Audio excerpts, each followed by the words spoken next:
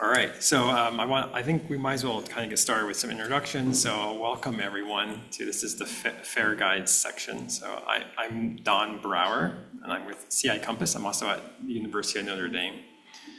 And my partner up here is Christine Laney, and she's at Neon. And so we have a third person, Angela Murillo, who couldn't make it today. But she's also with CI Compass, and she's at IU Indianapolis, formerly known as IUPUI. Welcome. I want to say that there's a notes doc, so please sign into the notes doc if you can, and I have some links in there. And this session, I think we're going to try to keep it informal, and discussion. I think we have probably most of it is going to be interactive, so please start thinking about how you that's kind of the goal of the session. So first, though, let's kind of get started with so our agenda is I'm just going to have a short presentation about some stuff that we've noticed, and then basically some breakout discussions and try to see what is out there, and hear from you and your thoughts on training. So the organization I'm with is CI Compass. This is an NSF-funded cyber infrastructure center of excellence. So basically, what that means is we are funded to help support the other NSF major facilities with things around the data lifecycle. And this could be things with cyber infrastructure. This could be things with metadata. This could be things with anything that helps them with their mission. So the first thing is that our science facilities they don't exist in isolation. They exist for a purpose. They provide data to people. Maybe they have equipment that people can use, instruments or whatnot, or then be a user facility. And like everyone else, they care about showing their usefulness, and they want to be useful. So the one thing actually, I think maybe now that I'm speaking, this is a little out of order, but essentially, let me start here. So one thing that comes up is user training. This is people, either staff members in the facility and also or researchers in the facility, and users who are using the equipment. And like everyone else, we care that people are using their data correctly or reusing it correctly. One other thing we care about is having data citation. It helps provide us a better way of measuring impact than just download counts or other ways of trying, or Google Analytics and other ways of trying to measure usage. And then for facilities where users can capture their own data and then take it home, there is some questions about how exactly responsible is a facility for the data once it leaves the facility, especially in light of the OSTP memo or the Nelson memo about making the data available. Is there any responsibility there? Should that be included in the training? So provided to users. So all right. So as part of that's not. So these questions aren't really necessarily the impetus, but last year we have a little working group, and we actually did a survey of major facilities to assess their FAIR practices. And it wasn't just major facilities. We also included anyone, although I don't think too many people in NASA or other agencies were on the invite list. So please, if you are part of those agencies, please drop me a line. But we wanted to know how do major facilities self-assess their FAIR practices, and can we identify technologies they use? So we did this survey about March of 2023, and we got a good number of responses, about 54. And I'm just going to show a few slides from this survey. So one of the questions was how much of a hindrance have the following been in regards to implementing FAIR at your facility? And so essentially what we want to look at is the on the right hand side, the greens, the purples, and the cyan. So lack of tools. Yes, a lot of people mentioned lack of tools. It's uncertain what exactly they mean by tools. Lack of people understand FAIR. This one is actually not so much, but it is. But we'll get into this in a second. Lack of time, yes, no one has time prioritizing fair data. And then lack of money, okay, yeah, so great, time and money, okay. We asked the opposite question, what of the following have been helpful in regards to FAIR? So people have found tools very helpful, okay? Yeah, the opposite, lack of tools was also a problem. So, okay, so tools seems to be something we have to go in. People understand FAIR, that's extremely helpful to facilities. Leadership, yes, very helpful. And then funding, okay? So actually it seems like understanding FAIR and having like a supportive administration are the two things that people care about. So, okay. And then we asked like, what would help you the most in becoming more fair? So training on FAIR principles, yes. Connecting to implementation networks from your discipline, yes. Better tooling, okay, yes, okay, people like tools.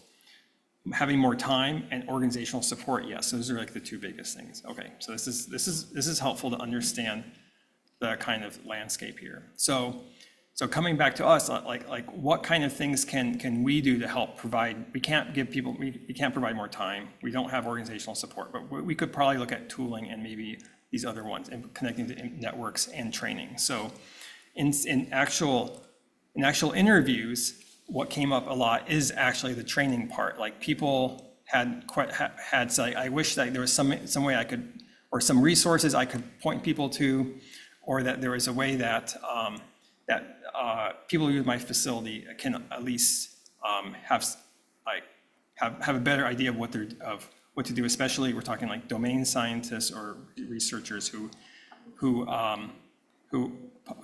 especially more established ones who are not clear or don't have not up to date on all the practices. So the question is like, is there a common piece of training that we can share among facilities? Like this is kind of like many hands make light work. Like, can we do something that works together? Is there anything out there? So there are of course things out there. So there's a lot of FAIR training already, but it's kind of uneven. Like I just pulled up 4 things, but it's a lot of things. So some of this stuff, I mean, is high level overview. Some of these things are maybe incomplete, like the library carpentry one. I think that is still under design, so that's not even quite done yet. So we undertook we're in the process of, so this is a work in progress of undertaking a survey of what is out there, and we've started trying to categorize things. And it seems like what we're finding is that there's a lot of resources out there, but they're not necessarily all geared toward active researchers. Some of them, and then they seem to be of uneven points of what they're trying to do. Like some of them have a summary, but that's it. Maybe it's like short posts. Or maybe some of them are very detailed, but in a very domain-specific way. Or so what we're trying to do is just kind of, we hope to do and hear your thoughts on, are there ways that we can make something useful together? So, okay. So before we kind of get into the breakout sessions, one thing I want to at least start with is bring up this framework. So you can't actually, hold on a second. Maybe I can move this. Can I move this? No. Okay, well, there's a link. The link's also in the shared document. So this is a very useful frame reference for thinking about documentation. I don't know if you've seen this before or not. But the idea is that documentation is not just a monolithic thing. This provides a way of actually separating what it is into different types of things. So depending on also what the goal is of it. So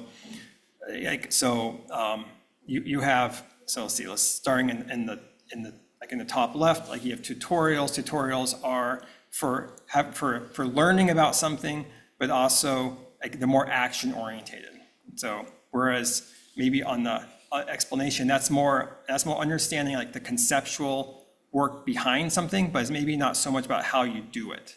And then reference, of course, everyone knows reference. It's usually very detailed. It's also very dry. So it's detailed but it is also exact. So, and then in the fourth quadrant, the how-to guides, these are things that are their action, but they aren't necessarily trying to get you to necessarily, they're not supposed to get helping you to understand something. They're more just helping you kind of get started doing something. So this is a very useful framework, and I definitely encourage you, if you've not seen this before, to go and look through this guy, Daniel Picadilla. He's very interesting and useful to look at.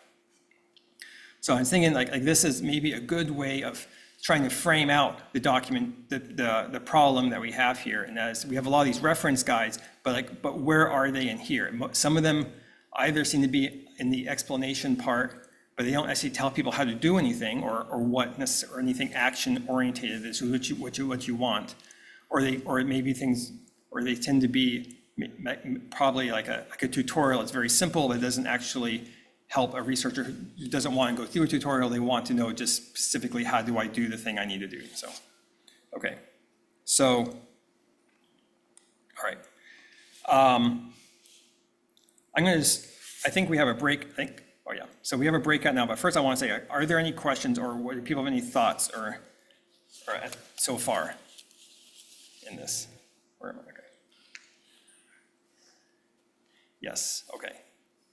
So one thing that I'm curious with, or that I wish to actually have more of a discussion on, is first of all, is like where are people coming from? Is this something that makes sense, or is this something that is sustainable in your organization? Does your organization see this as like a desire or a need, or like something that is worthwhile for you to do, or that you have time to work on, or is this something that is like not sustainable, not necessarily like a sustainable aspect? So I was thinking that we would probably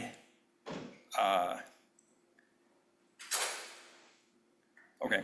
So yes. I want to respond to a question that you posed earlier. Can we please get the microphone? Oh yeah, sorry. Yes, for sure.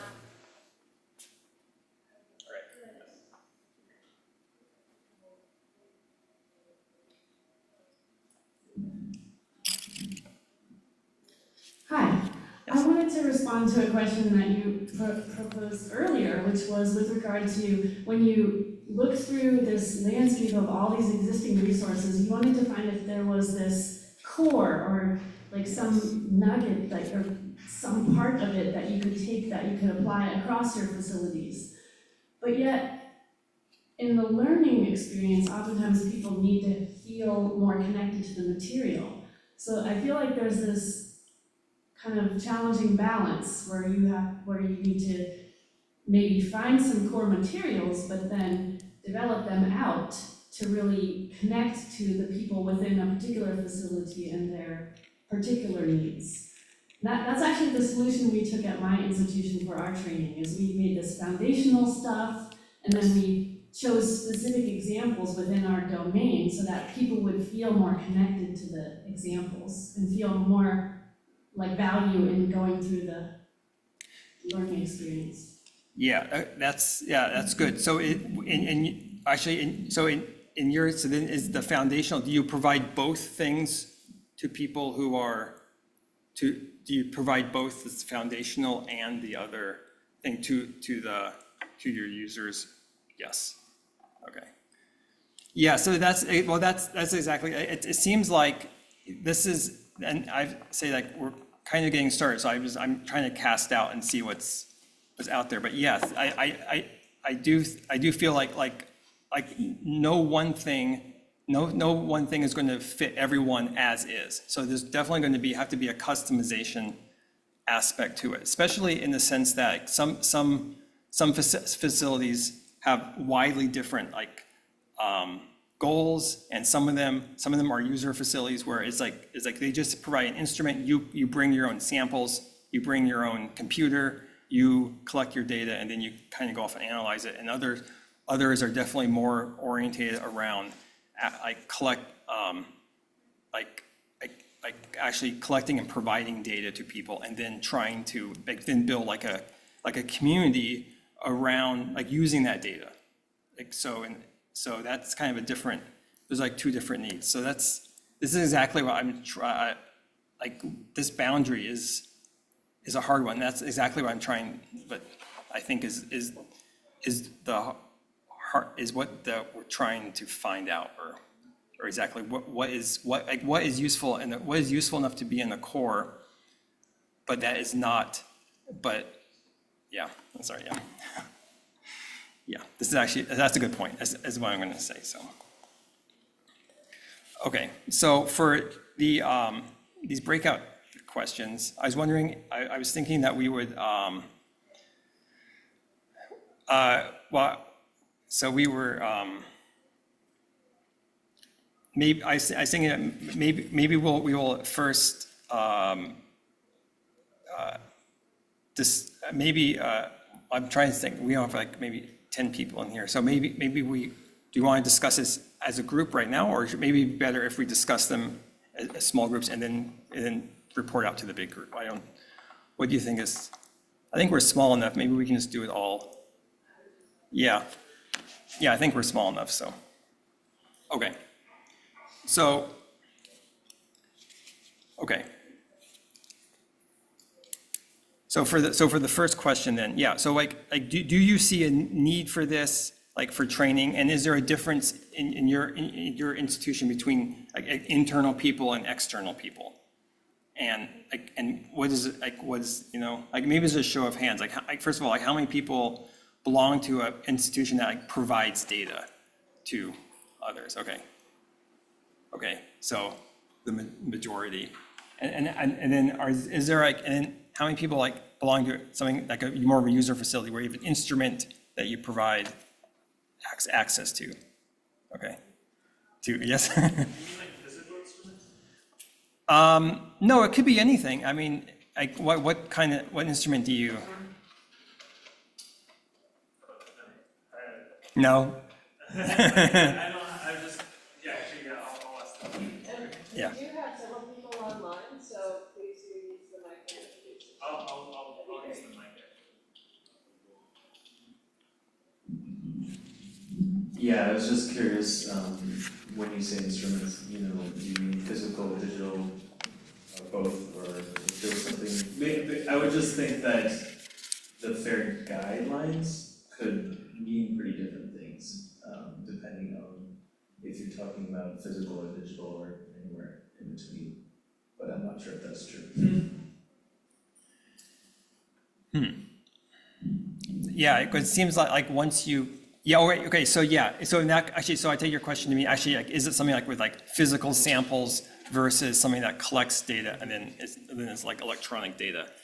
In that case, in my mind, I was thinking you collect the data and it's like electronic, not necessarily physical samples.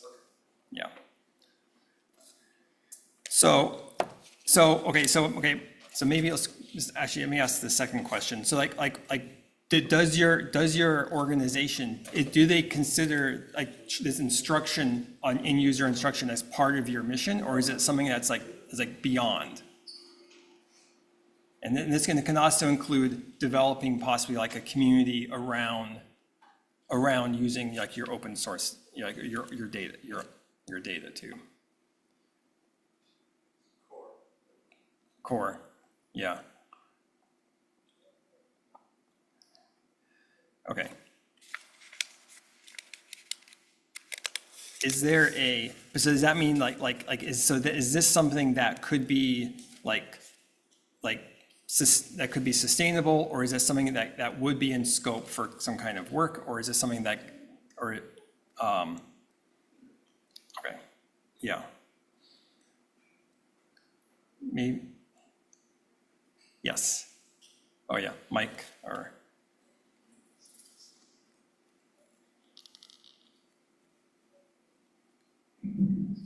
I would like to know what people think is enough money for it or enough time, Yeah. because in my institution, as an institution, I'm at Woods Hole Oceanographic, we really value the education and training, but we just don't have enough resources to put towards it. So a rule of thumb I often try to use, so I have heard the 30% used in terms of 30% of a budget being aligned with data management and the training with it being a small portion of that. But that's the biggest number I've ever heard. right? Yeah, I've heard 10% more commonly, right, in terms of how much a project budget would be aligned with data management and helping people to do that. You noted in your slide, you had everybody, or a good proportion of your respondents said they didn't have enough budget to do the training Yes. portion, right? But what is an appropriate amount? How much do we need? right, exactly.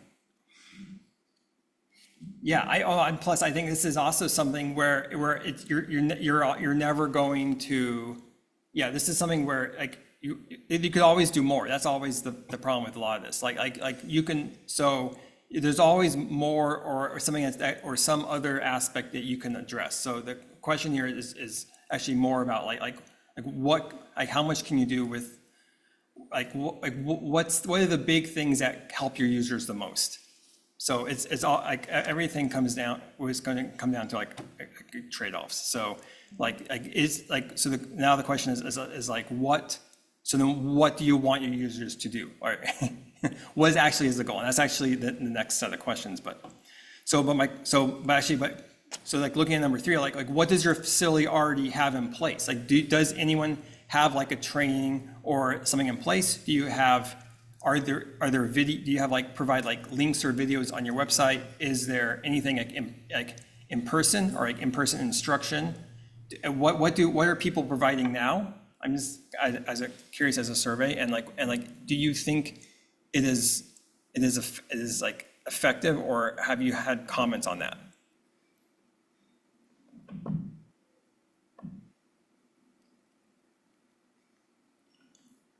Yeah.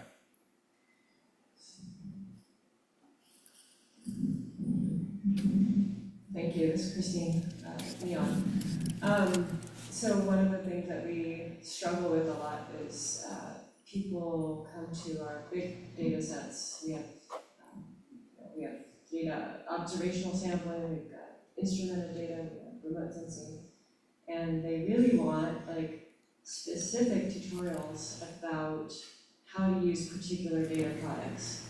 And we think that even though that's within our scope to help people use the data, and we really want people to update that data, there's so much of our money is toward actually collecting the data, processing the data, making it available to the public. And so I think that is hard. So we have a lot of general tutorials that are like how to understand hyperspectral data, or how to pull in, basic data set into R and things like that. But to specifically go into all of the different data products that we have is quite challenging. And I just wonder if other facilities are also struggling in that direction particularly.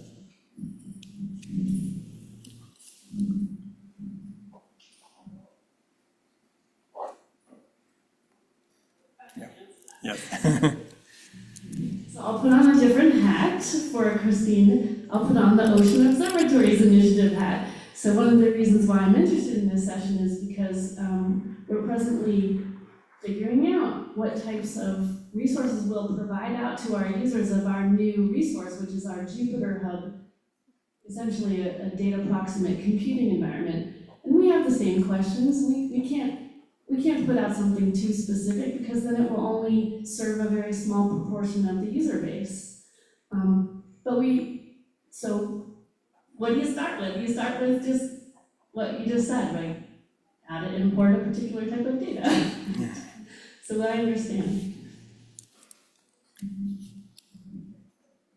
Yeah. Oh yeah, that's a hard one too, because especially with Jupyter Hub, because it's like what yeah, there's so many ways. Like, what level do you meet the people using the product? Like, do you treat it as like, do you need to start at the beginning, or where is the beginning for that, or is it just how you bring in and you work with your data specifically? Yeah. Yes. There is, I think we've seen a wide variety of approaches to this. So I think probably the most, I would think, developed would be LIGO, where they not only have like a whole set of online tutorials that start from like the beginning, like, so they're actually like their tutorials online are, and they start at the beginning of, like, this is you download this file, open this file, and then run these commands on it, like Python. And this is how you work on it. And then it progresses from there. And then that one, and I did the first few, and I don't not have a background in physics, so, but it was fine. It was actually good enough that I could show other people, so that was useful. But then they also have in-person, and like once a year they have an in-person session for people who are interested in learning, and they also have an online session which has started tracking like around 2,000 people a year who are interested in gravitational waves and working with the data. Now, I don't think everyone completes the course, but at least they kind of start the course. But that seems like a lot of effort to develop such a course and to develop training. So I think I see that as one end of the spectrum. And then another end of the spectrum is like you say that your data is available at this, like you can download it like from like this FTP site or something. So like there's definitely a spectrum too. I think that's what I'm trying to. I think these are the hard questions. Is how much effort is enough for the initial people, and how you do something that is general enough that you do not have to keep redoing it, but also that's specific enough that it feels like it is like people can connect with your data specifically, and this seems to be a problem that a lot of that we've heard from different facilities. So this is why I'm trying to figure out like what would be the core pieces that we want to, or is there possible that we can have like various like more defined work together to develop some common pieces, but then also have it customizable, or you can add your own to it. So especially for things especially for things that are common, or maybe we can provide pointers to existing resources. I think that's the other thing too. There's a lot of resources out there. It's hard to know go in. So can we provide resources to things that are to people who are like to Python or Jupyter Notebooks in general, and then you only need to worry about the additional pieces for your facility. And then and then also, all right, let me go to the other breakout questions. And so this is the other thing we want to know is what do you want your users to know after this training? What forms of documentation do you think are most helpful to your users? Like, are they looking for? Do they have time to how much time do they have to read? Like, are they going to read it? Like, do they want is it do they want videos? I mean, I don't know. Maybe they want videos. And then are there already existing resources that you've used that would be good to share? So, yes. Or if these things are developed, like I definitely which our working group is going to start working or is starting to work on over this next year, then these what would be good things to bring back to you? Like if someone gave you if there were these resources available, what would you like? What would be helpful to you for what you're hoping to accomplish? Yes.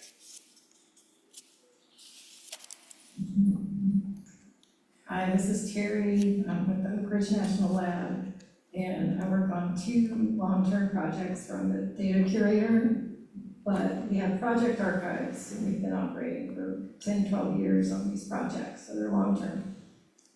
That we now have a final repository where we're supposed to deposit all of our data. So we have some data sets that were archived 12 years ago, 15 or 10 years ago, so they were following guidelines from then. And so the repository that we have now has guidelines and requirements. And so they talk about the FAIR principles, and that they've developed a template for the metadata tool and for what you're supposed to provide that then meets the FAIR principles, that's not really foremost for the researchers. So it's kind of hidden in the instructions for the tool that you're using. And they've also developed these things called reporting formats. They're not standards because they're not broadly discussed. They were within this DOE communities around the ones that submit data to the repository and agreed to meet these requirements. So we have reporting formats on how you do tabular data, and reporting formats on how you do UAS data or leak gas exchange. So there's these little pockets of discipline that decided to get together and look at the FAIR principles, but develop these guides that were specific towards some discipline. Not everybody's implementing them. It's one of those that it's not required, it's highly encouraged, but there are some parts that are required so that and they have in their metadata editor, a button you can click that says assessment tool. And they've developed these behind the scene questions that they'll green if you've got so many of this, and red if you've done this, or if you didn't put any keywords in, you need to go and do this. So it's again, it's not in your face, it's fair, but it's a tool that, you know, researchers would recognize. Oh, this one's red, I need to go do something. But back to the other thing I wanted to say is that we feel like we're chasing standards. So now we're chasing FAIR. And then these other reporting formats and everything. So we have data that we're trying to transfer to our long-term repository, the older ones, and just to try to meet the minimum for those. I mean, we're not going way out, it's good enough. We still need to touch every one of them to make them come up to some minimal standard that was good years ago. It was great. But that's part of the time and effort. There's doing things that's now and going forward, and how much time and effort, and what do you do with all the older data? I mean, if you've got a project and you want to use the older data and you've got this new tool, that it won't use your data because it's not in the new format. That's interesting. So in that tool, like do you have any documentation around using it, or is it just that when you submit something, it has to pass like all these requirements? They've developed instructions and tutorials on GitHub that they transferred over to somehow it translates over to some easier to view website. So this is for ESS Dive, which is the DOE long-term repository for the Earth science data. They also have, good thing you asked this, they also have workshops once a year, and we'll explain how to use their Jupyter Notebook, the API service, how do you enter records. It's not discipline specific. They will go generally over those reporting formats I mentioned. And sometimes they have listening sessions. And then there's a large principal investigator meeting that we have, and they're always there having workshops or help desk.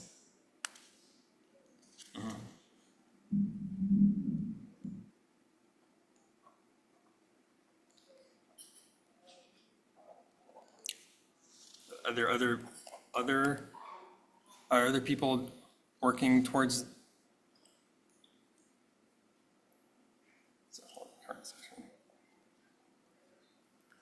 Okay.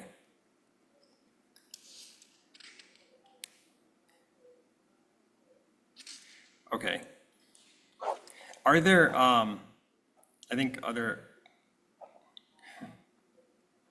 is there like, so that's useful that this, you have internally developed like things. Like is anyone using like some external resource that that is useful or that you found useful?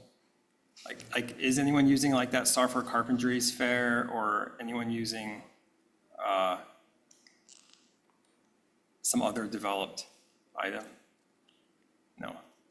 Yeah.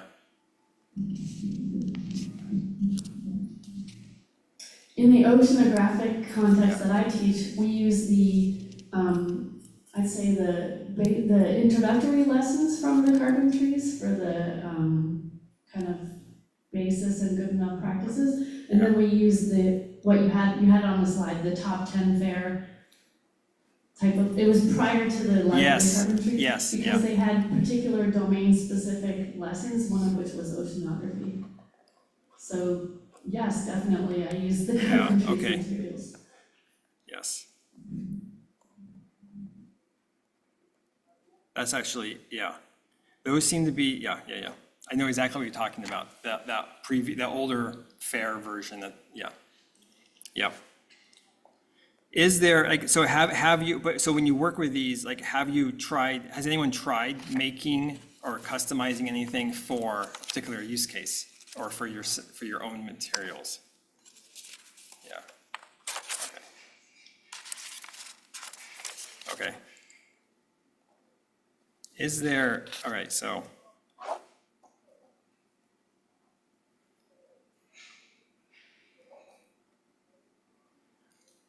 Okay.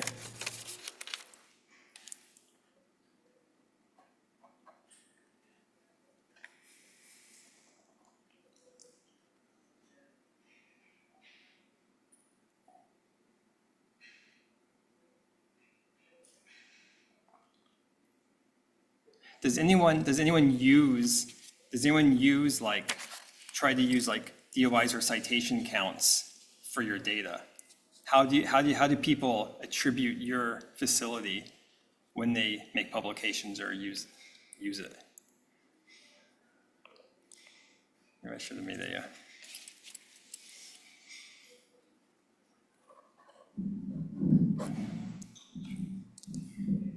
I'll chime in on that one. All So right. I'm Alicia. I work on a data analysis platform that focuses on biological data. It's done by the Department of Energy. We work very closely currently with our users when they go to publish. We're encouraging them to work with us so that their sort of Jupyter notebook is well curated, nicely cleaned up. It's not a scalable solution, but we don't quite have enough requests at the moment that my coworker Zach doesn't hate me.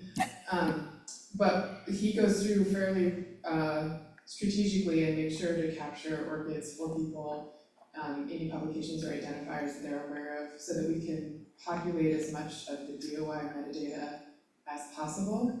And then we encourage people to cite the data set and workflow in the references of the publication so that at least it automatically gets triggered for the publisher side. He has to go back in and manually create that bi-directional link of the is cited by and cites. So we try to take care of as much of the FAIR components as possible for the users. We're still kind of doing some user research on what a DOI request form would look like so that it doesn't have to just go through Zach, they can just do it virtually. But there's a lot of problems with that, like manually entering the ORCID ID or, various issues around assigning credit roles, etc. So that's going to be down the road, but that is where we're headed at some point. So all those DOIs get then deposited at DataCite, and we are working with DataCite to try to figure out how to report tracking. So any views on the DataCite landing page, for example, we're hoping to be able to report back to them relatively soon. So that's kind of how we're trying to get the FAIR principles integrated into research without having to ask too much of the users at the moment. Yeah. That's actually interesting. Do you mint your own DOI or do you use a data site for that? Did I walk away as a Yes. So the Department of Energy leverages the Office of Scientific and Technical Information, or OSTI, and they mint the DOIs from DataCite for us. Okay, so it's a big loop. Yeah, okay. Yes.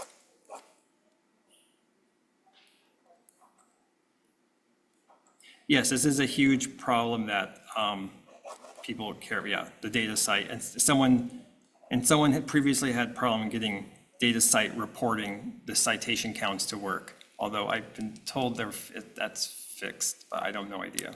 Yeah. Okay.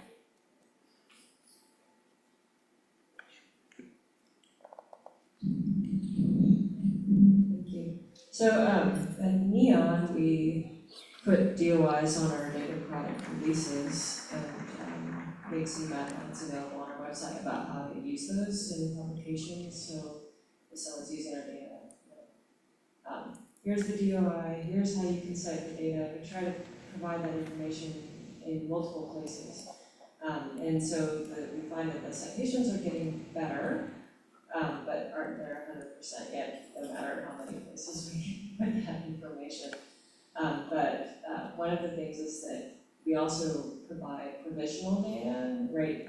As soon as the data are available and like the basic QA/QC processes, we put them online, but we might come back and create a piece later.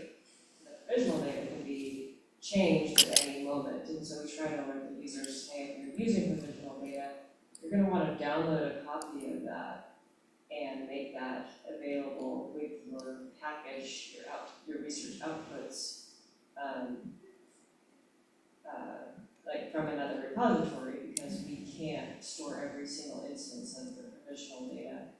And then we also provide guidelines for that we want to be fair as a repository, but we also want to promote that the users of our data are then fair when they are publishing their research outputs. And so we have some guidelines on our website about how to do that, and one of the partners we have is the Environmental Data Initiative. To do that, so we can send them over there. There are some modifications in the EDI metadata templates that support Neon specifically if they use Neon data. So anyway, long story short, I was wondering if any of your facilities are also dealing with not necessarily. I mean, everyone deals with problems of citations of data from their repositories, but then do you have ways of like encouraging this fair use of your data generation after generation of use?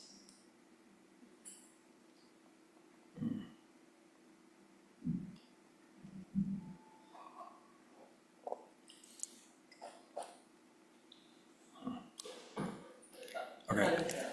Well, you mean like indirect, like so someone makes a derived data set and then they use it. Yeah. Yeah, then someone uses that. Yeah, so you can find that you can trace the use Yeah, from one place to the next. yeah. I was just gonna say, the final repository I was talking about, they have it's a release of CC by 4 rather than instructions on there that you're supposed to cite it. But within our project, we do, what I'm saying back here is that you include the data set citation in the references section. But I don't know that we have something explicitly written out as to how you to other users other than the people in our project that hear me harp on it all the time about putting it in the reference section, that's out there in the world. I regret that our earlier citations did not use the word data set in there.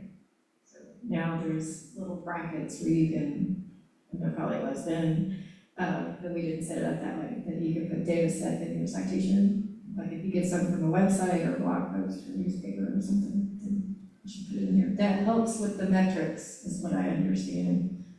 Because sometimes journals, I've had researchers say the journal won't let them put the data set in the reference section. They'll refuse to let them do that.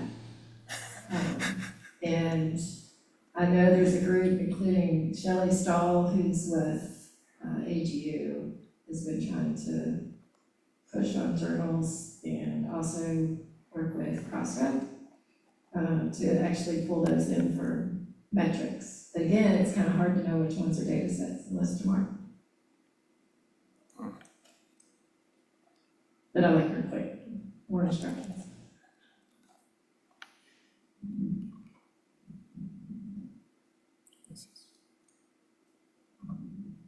I really like thinking about this concept of a synthesis data set and how you would help the end user in making that synthesis data set more fair, right? So I'm thinking in my head, like, by the way, I have not taught that.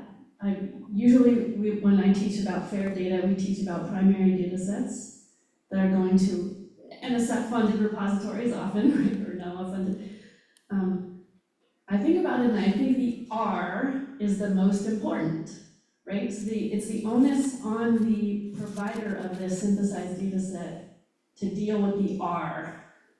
And I think it would be very hard. I think the narrative aspect of describing how that derived product was created and how you could reuse it would be very hard.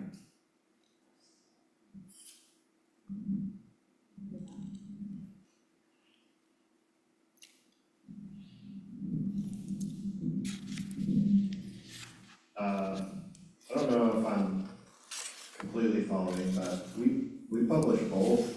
I published raw primary data sets in our repository, and then I've published derived data sets. And in the derived data set metadata, it just cites the primary data set and has a workflow as to how they derive their product from the primary data set. But in their paper, they only put the DOI for their derived data set. So only if you went to that data set's landing page would you be able to see the raw data, because they're not publishing with the raw data, they're publishing with their products that they created from the raw data. So we just have a way in our repository to track which data sets that the secondary data set came from. But the authors only cite the secondary data set in the paper.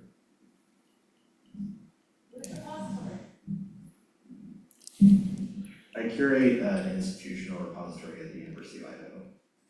So where I see this the most is with remote sensing data, where the researchers have so much data that a lot of repositories will reject them due to size, so we'll publish the raw data for them, into DOI for them, publish the metadata, and then once they start deriving products for specific use cases, then they can decide to publish their secondary data set somewhere else, or a lot of times we'll do it for them as well.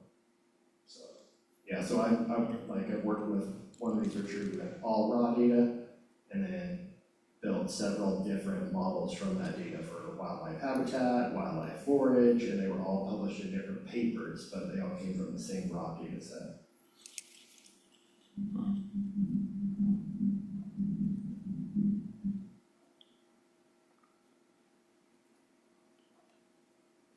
That seems to be the challenge with these derived synthesis data sets, is finding a home for them, because especially for facilities like if it's just if someone derives your data, you don't necessarily want to host that data or that derived set, so it needs to go somewhere else. But finding a home for that is challenging, especially if they don't have an institutional repository that will take it. And so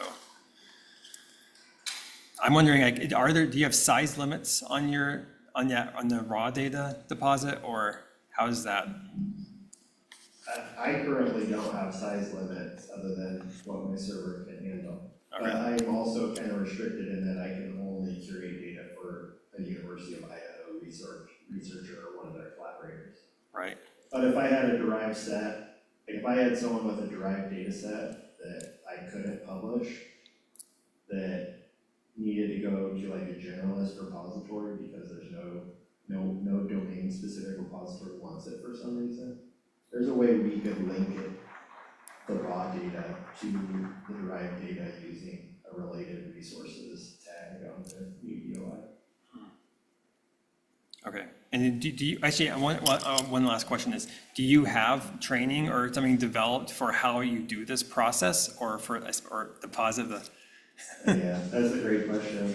I've created my own forms that people fill out, because when I got hired, there wasn't anything, and talking to my coworkers, it sounded like every data manager before me just had their own way of doing it as well. Yeah. So I would say that is a downside of what I do, is that when people leave, it seems like their knowledge leaves with them. Right. Yes.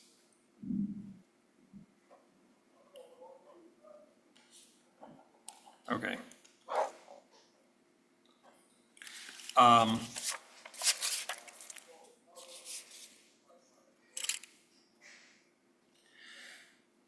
Okay. All right, so I want to, yes. Is there a, I think my last question is going to be like, is there a,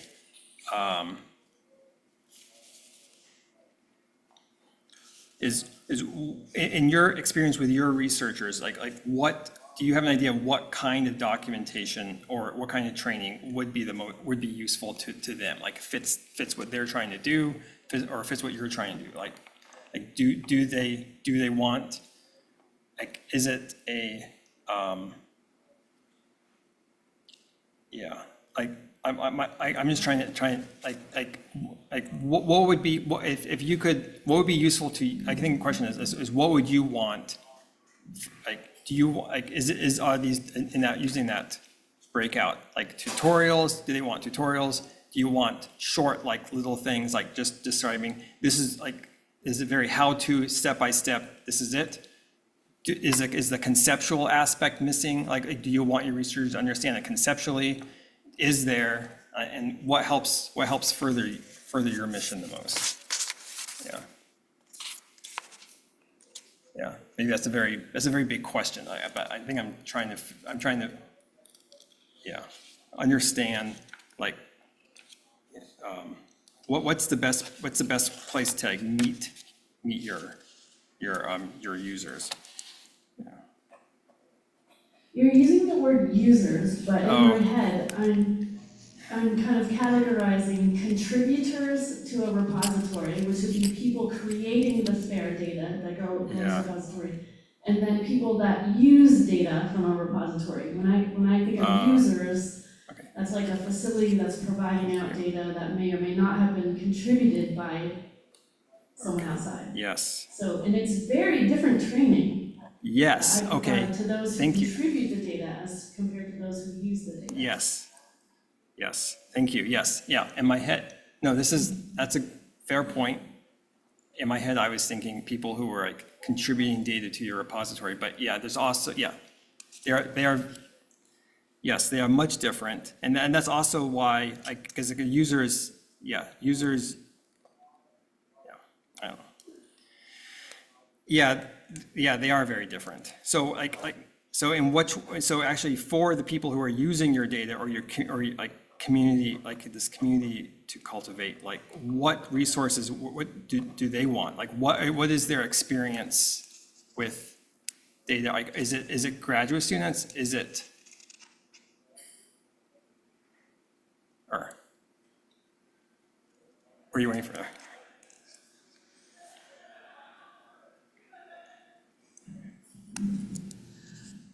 If we're speaking of users of data from facilities, I think a really good analogy is what's going on in the NASA Earth data community where they have, okay, so I'm an outsider to that. Is there anyone here from NASA Earth data? No.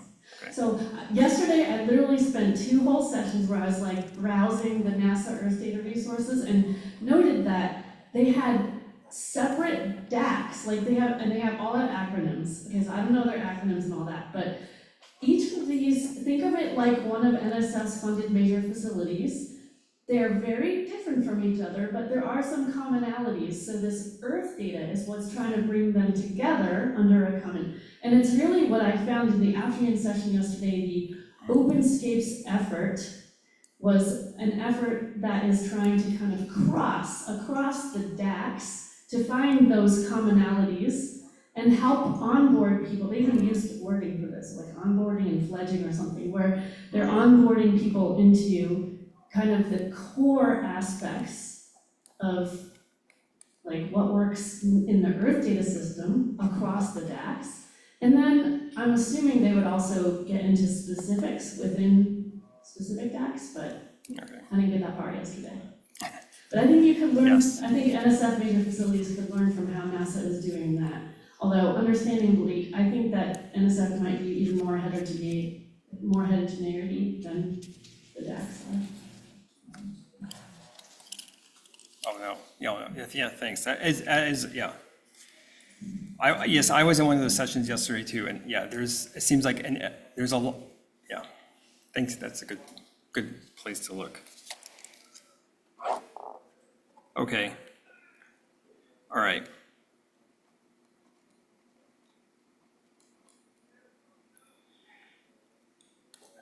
All right then. Well, so I think that, are there, right, well, so I don't know if there's any other, do you have anything else you, Christine? Okay, I think this is kind of, this helped a lot. I definitely appreciate this. This is a good discussion. I think I think we have some contact info, but I think if you have other things to bring up, or if you're interested, or if you want to stay in touch with what we come up with and try to, in terms of developing this resources, or at least our survey of resources that are out there.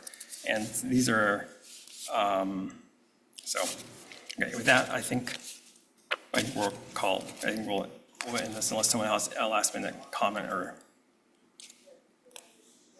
okay. All right, great.